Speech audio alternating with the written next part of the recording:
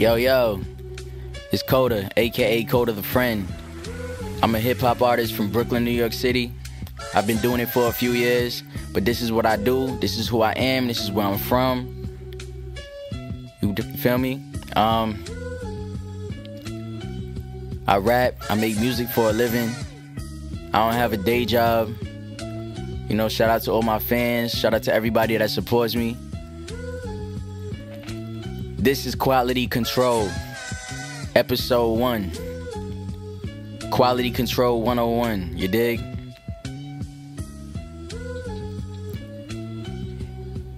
This is for every artist that has ever been told by a blog or a writer, we'll pass on this one. This is for every artist that has been in a label meeting or a meeting with some kind of company, a distribution company, and they told you that your music was unmarketable and that you were unmarketable. This is for every artist trying to feed their family on a 9-to-5 and make music at night because that's what they gotta do, or make music early in the morning before their kids wake up. This is for y'all. This is for every artist that's in their car listening to the radio and the DJ just keeps on playing trash. This is for every artist that's fed up with the bullshit and just wants to make good music and eat and just wants to do good in life and just like everybody else and live a normal life and just, you know, make their art because this is what the fuck they were born to do. What we're gonna be doing here is reviewing blogs, media outlets of all sorts, magazines, writers. We're gonna be reviewing radio personalities, DJs. Nobody is safe. Nobody's safe from this bitch. You know, it's all good though. It's all love. We all in this art and music industry together. You know, y'all review us, so I figure we could review y'all motherfuckers. You know what I'm saying? It's all good. It's all love. You know what I'm saying? So don't throw no shade. You know, I ain't gonna throw y'all no shade. I'm just keeping it real, just like y'all keeping it real. You feel me? So, a lot of y'all probably like, yo, who the fuck is you to be talking about all of this, you know, blogs and blah, blah, blah, blah. Like, what experience do you have? You know what I'm saying? So, I'm a D-level celebrity. Probably F-level, I don't know. Like I said, I go by the name KOTA. I started this whole thing in 2015. With my cousin at the time. Well, he's still my cousin, but I started it with him. Like, we were working together. And so I dropped my first song, which it was called Customs. Boom. My cousin is a publicist. And so he pretty much got that song, my debut single, out on every imaginable website you could think of, like, short of like XXL and Billboard and stuff like that. I was on Vibe, I was on Pigeons and Planes, I was on Global Grind, and just like tons of other websites. So I had never had any success like that. So I'm like, oh shit, that kind of like, you know, I got validated by a whole bunch of, you know, blogs. So I figured that I was lit. You know, I figured that's how my whole career was gonna go. So I had a rude awakening when I realized when I put out my second joint and it only got picked up by like maybe one blog or whatever.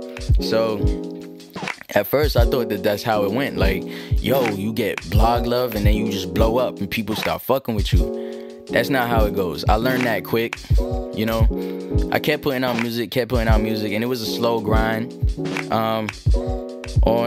I put out my first project. It premiered on Billboard, and that was dope. I never had anything on Billboard, so I was just like bugging because of that. It didn't do much for my actual career, like, cause I've been doing it for a few years now, so I can tell you like what it did and didn't do. It probably like people probably heard my name that like in the industry that didn't hear it before. So if anything, that's what it did. It showed people like, oh, that's this dude KOTA the Friend. My name would be more familiar to them after stuff like that happens. So I feel after a while I learned, oh, okay, so you get on a big blog, industry people see it, you know? So I get that. So that's a plus. That's cool. After that, I started working on Paloma Beach, my second EP, and that's really when I realized, yo, I gotta do this shit myself. Like, I can't rely on a blog to push my shit. I can't rely on a blog to get me out there.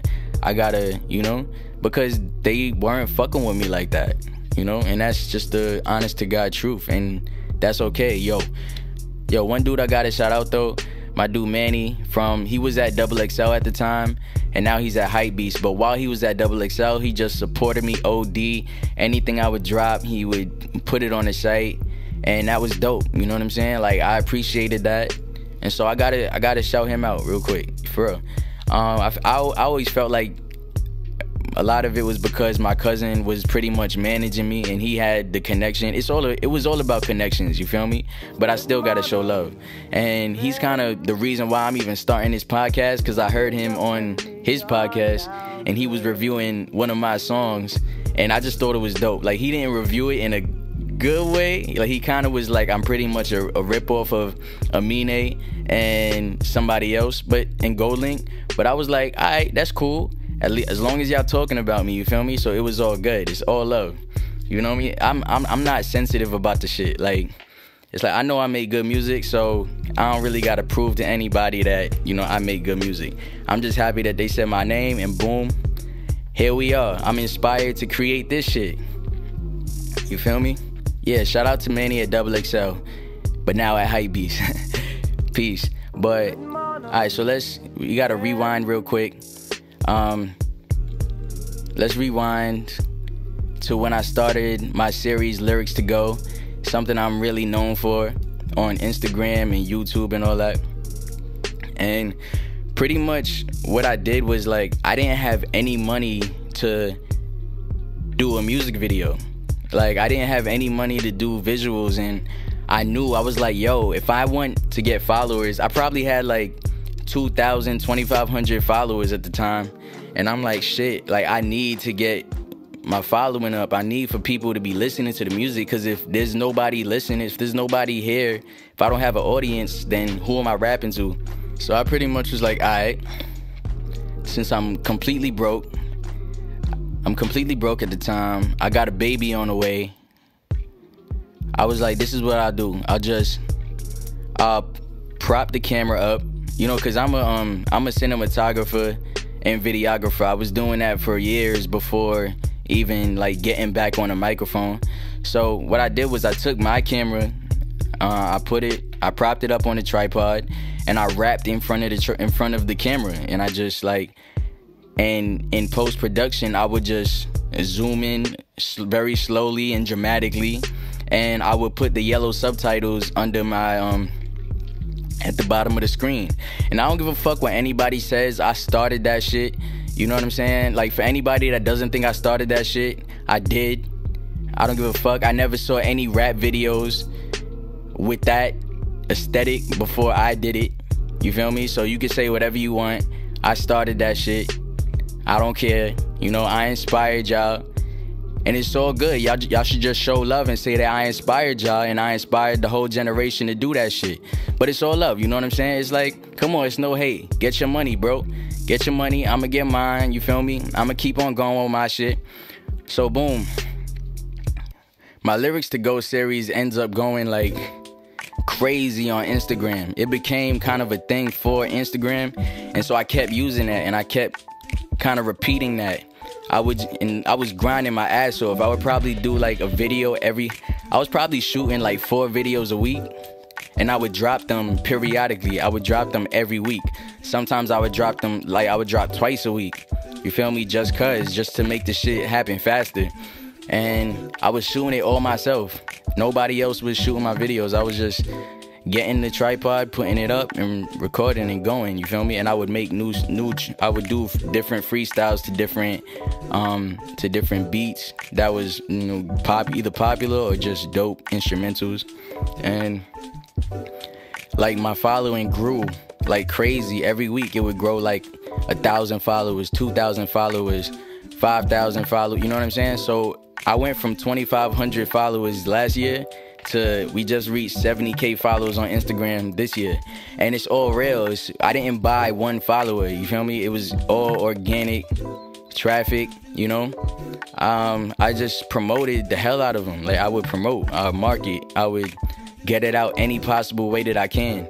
And that's how I came up. I stopped focusing on getting my music to blogs and getting writers to write about me, because it's like, how many times can you hear Will Pass on this? How many times can you put your heart and soul into something and be like, you know, oh, in a blog be like, oh, Will Pass. It's like, I sent my music to Pigeons and Planes so many times to the point where I was just like, this is not happening. You know what I'm saying? They're not fucking with me, so this is not gonna happen this way. They're not gonna write about me. So I pretty much ignored them and just went about my own shit. So Lyrics to Go is still popping. I could put one out tomorrow and that shit would go crazy. You feel me? We're talking about, at the time, probably had like 3,000 YouTube subscribers. Now I got like 30,000 plus. You know, it's lit. So that's how I got to where I am now. And now I just did a tour with Lupe Fiasco. That's all thanks to my manager Sean. He set that up. He hooked me up with that. And then we together set up the East Coast tour and the Midwest tour. And that was dope. That was a whole vibe. We got to reach out to a lot of fans.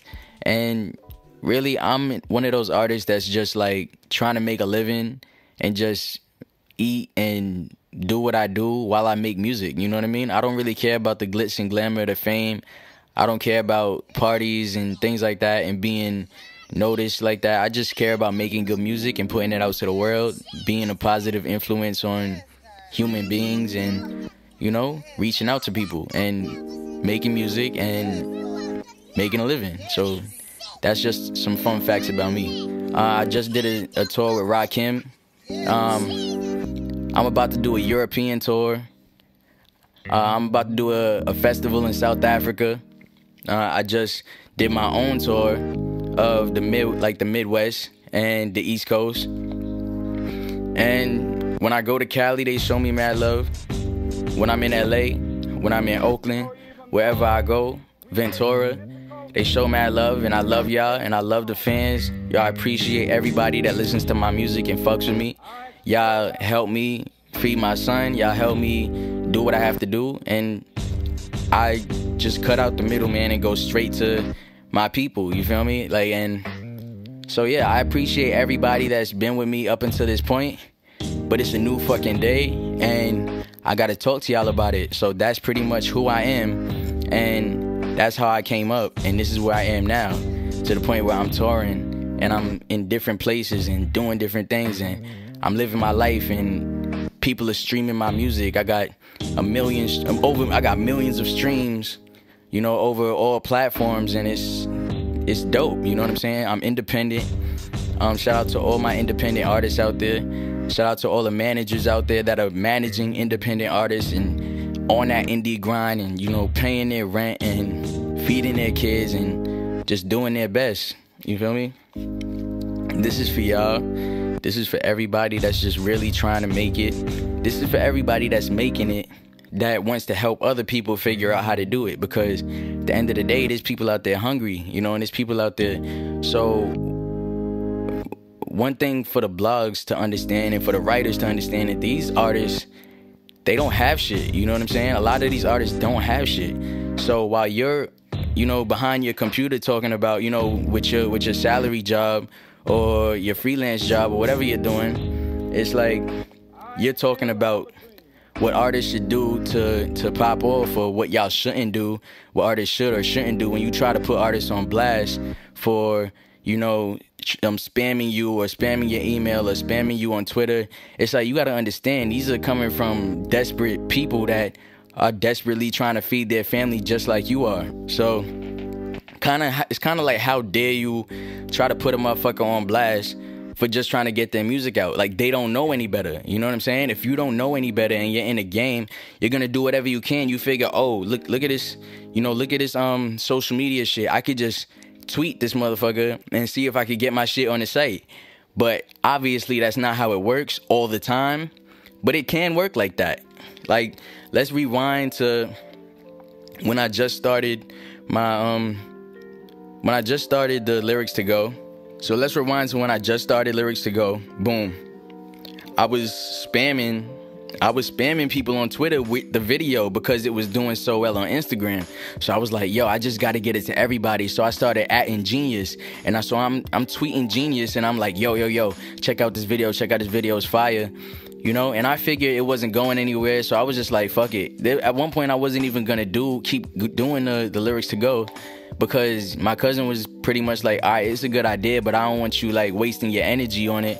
And so, lo and behold, a few days later, I got an email from my homie Sean, he's become one of my good friends over the years.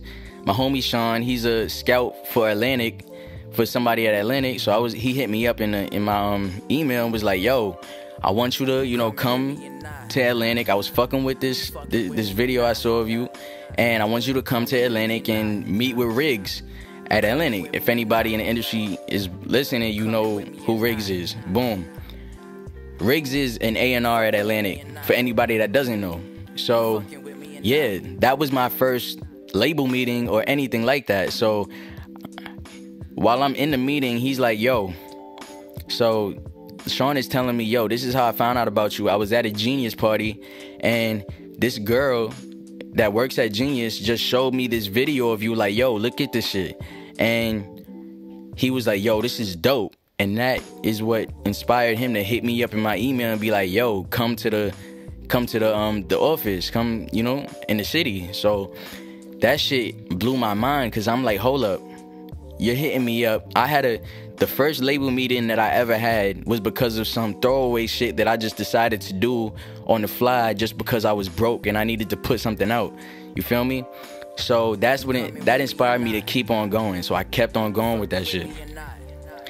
Everybody's path is different. It's like, I'm tired of people that aren't artists telling artists how they're gonna blow up or how they're gonna do shit, because it's just like, everybody's path is different. Like, stop doing this shit to us. Stop saying that. Stop trying to say that this is how you make it, you know what I'm saying? And this is how you don't make it. Like, it's like, we're really living out here. We're really artists. We're really out here. So it's just like, I'm tired of the bullshit. Like, stop trying to control the market. Stop trying to control the artists. Artists were here way before you were here, and we're gonna be here way after. You know what I'm saying? So people definitely have to start giving more respect to us, the people that are real artists and really out here trying to make it. And that's another reason why we're doing this podcast. You feel me? So it's all love. We're gonna be shedding light on a lot of dope people. My name is KOTA the Friend. I'm here for y'all. This is only episode 1, just to tell y'all who I am. We're gonna be having some dope ass artists on here to talk about the industry and talk about their experiences. And at the end of the day, it's all information to help you and to help people like you, and just for the average listener who wants to, get the details on what's going on in this crazy ass game. You feel me? So like I said, Quality Control 101, that is the name of this episode. And we will be back next week. Show us some love, you feel me? Follow the podcast. Right now, I don't know where it will be, on SoundCloud or wherever, but it's going to be somewhere dope. And we're going to just, hopefully put it on bigger platforms as time progresses. But here we go. And we're starting it up. My name is KOTA. You know what I'm saying? I don't give a fuck about my personal gain. I am here for the people. I don't even gotta put my ad name, because I just simply don't give a fuck. You feel me? I make music. That's what I do. I'm here. This is for fun. Like I said, this is for fun. This is for fun and for information. This is for the people. This is for artists, because I believe that we are powerful, and we have to understand our power. And we have to understand that the power is in our hands, and we have to take whatever power that we have given to this industry. We have to take it back and hold it for ourselves. And we have to love ourselves. We have to have some dignity and some pride in what we do. You feel me? I love y'all, and I'll talk to y'all next week, and we'll be here, and we're gonna have some dope guests, and it's gonna be more conversation, but for now, it's just me, and I'm just kind of introducing to you what I want to do, and I hope that y'all enjoyed it, and you will learn a whole lot more about the game and a whole lot more about artists and their come up. So, until next week, this is Quality Control. Peace.